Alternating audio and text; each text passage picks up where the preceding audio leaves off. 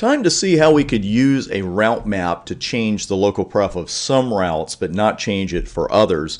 And did one or two things here between videos. First off, you can see at the very top here, I did take the BGP default local pref command off of router 1.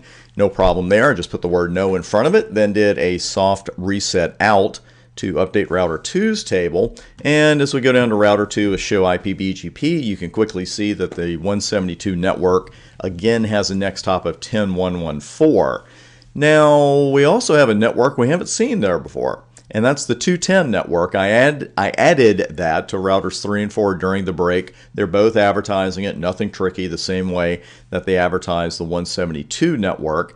And we've got a next hop as we expect of .4 for router 2 for the valid and best, and the next hop with .3 is considered valid. Now, let's say we need to change the local pref of one of these routes to change the table a bit, but not all of them coming in from router 1.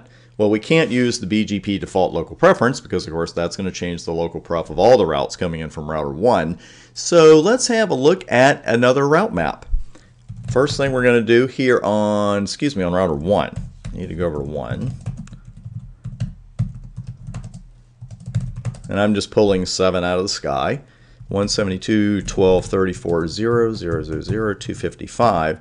And that's the ACL identifying the one route right now that we want to change the local preference for.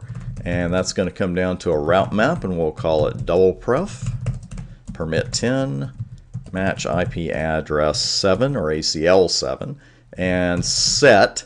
And this time local preference is just local preference because we went through that with the med, right? The med is actually called the metric here, but here nothing fancy, we just need to put local pref. And we're going to set that to 200. And I'm going to go ahead and put in a clause that sets it to 100 for all other routes, even though that is the default, just for fun. 20, and set local pref 100. So now we need to apply it. And how do we apply a route map here in this situation? We did that earlier. We're going to use the neighbor command.